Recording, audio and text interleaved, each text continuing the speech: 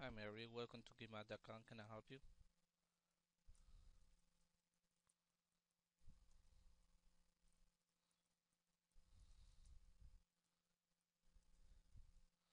Okay, you wanna know about limited reagents.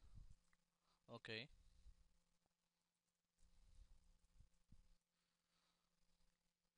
what that means. Okay, so let's do to the chapter.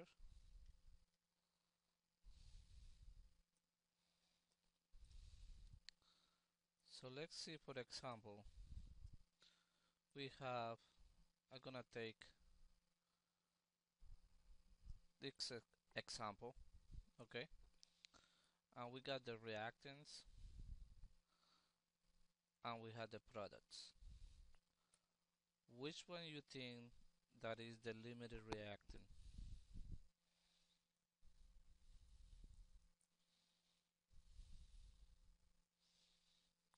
Okay, you say copper sulfate. Okay, why?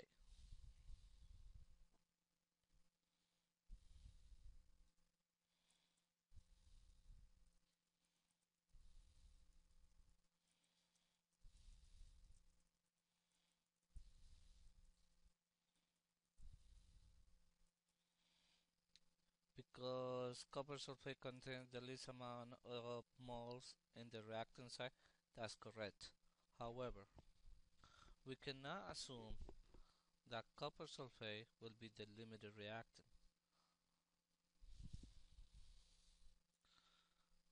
because let's see, for example, this is just hypothetical, okay? Let's see, every compound contains certain properties, and one of those properties is the rate of the reaction. When they are combined, they have certain rate or speed, right? So let's see, for example, what happens if copper sulfate, one of those properties, when they react with potassium iodide, it reacts very slow. Okay, and copper potassium iodide reacts very fast. Okay, there will be a point in which there is no more potassium iodide, and when that finishes, the reaction stops.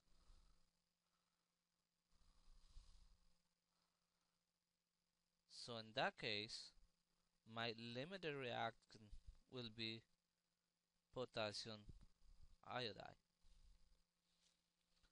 So that's why we had to make two separate calculations from copper sulfate and potassium iodide to know which one of those two are are the limited reactant. So you understand that?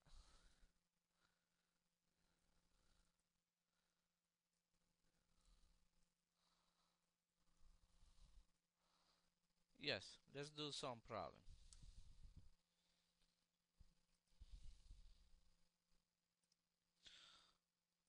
Okay, let's see that one.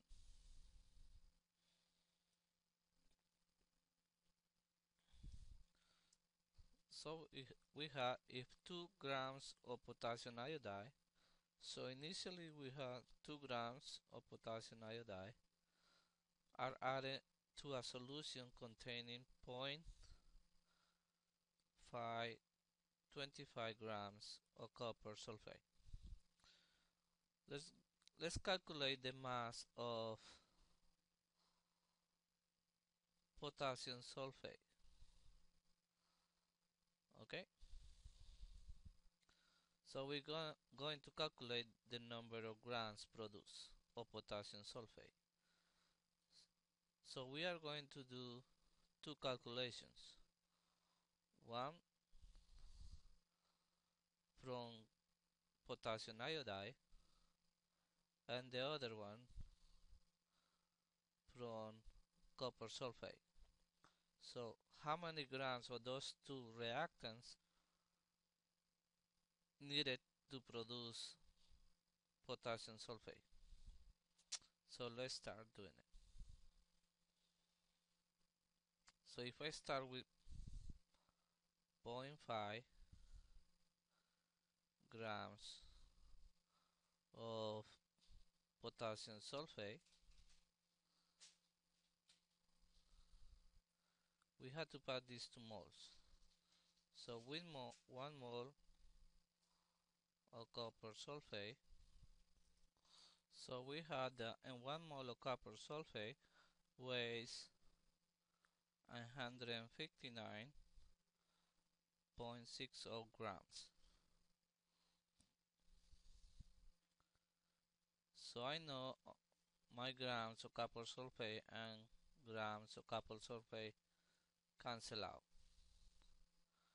Then I'm going to look my mole ratio in my equation. The mole ratio is those numbers from copper sulfate and potassium sulfate. So we have 1 mole of copper sulfate that produce 2 moles of potassium iodide, potassium sulfate. So moles of copper sulfate and moles of copper sulfate cancel out. Then I'm going to pass those moles to grams. So in 1 mole of potassium sulfate weighs 174.25 grams. So we got moles of potassium sulfate and moles of potassium sulfate is cancel out. So I got my answer in grams. So we have here 0.525 times 2 times 174.25 grams divided by 159.60. So we multiply, so that gives us 182.96 grams divided by 159.60. That will be equal to 1.114 grams of potassium sulfate. So far so good? Good. So now I'm going to make my other calculation.